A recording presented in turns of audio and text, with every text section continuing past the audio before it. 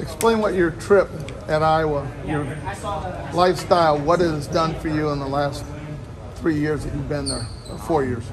I mean, it changed my life the best way possible. I couldn't imagine being anywhere on the planet. Iowa was a place to be. Tom and Terry would do anything for me, and it was awesome. It made me a better person, not just in wrestling, but in life. And if somehow I get a broken leg or, I don't know, a crippled thing and I can't wrestle further on after college, then I'm ready. I'm ready. They prepared me to go out in the working field and be a functioning human. It's funny to say, but it's hard being a college student and then transitioning into that life. Austin, you know what your future is? I still want to compete, still want to wrestle, still want to stick around Iowa City. I love it there, if they'll have me. But yeah, I love it.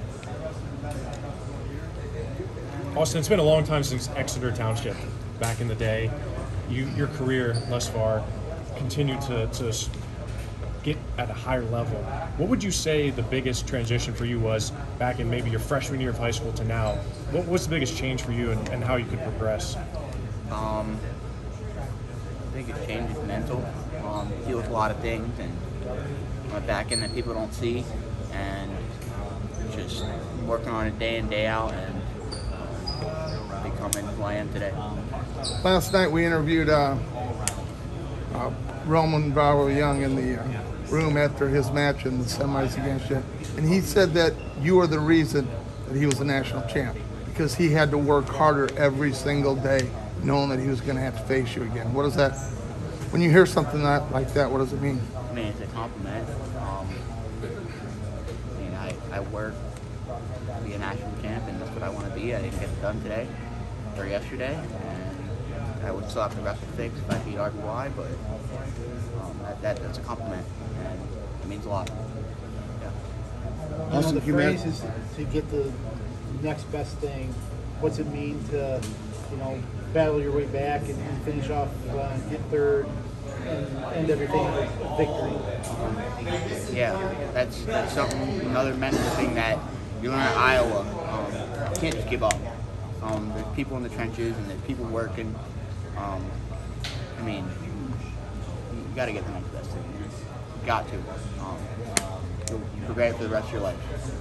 Austin, can you imagine where you'd be today if you had not transferred to Iowa? At home, living with my parents, and I don't know, playing video games the entire time and being a bum. Austin, what do you hope people remember from your time at Iowa? Just how hard I worked, and not just in the room, but mental side of things, and being a good teammate. Was this last ride, you didn't get what you wanted, right? Yep. Did you at least have fun going out there and doing what you did?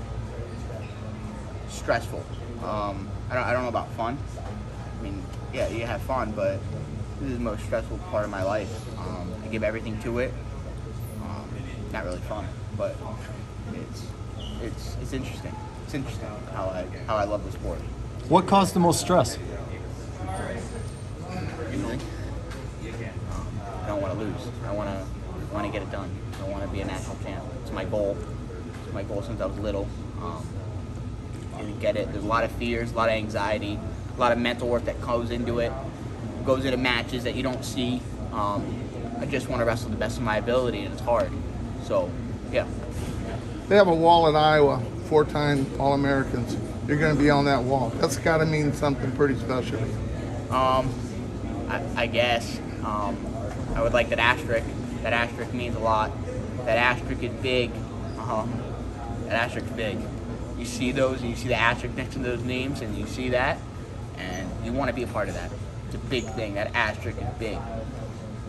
Austin, someday you won't have all these cameras following you. Would that be better for you? Yeah. No. Let me change that. No, it won't, because I mean, this is awesome. I get to test how I public speak, and I get to test how I grow and talk to you guys. So yeah. Thank you, Austin. Thank you guys. Thanks, Thank you.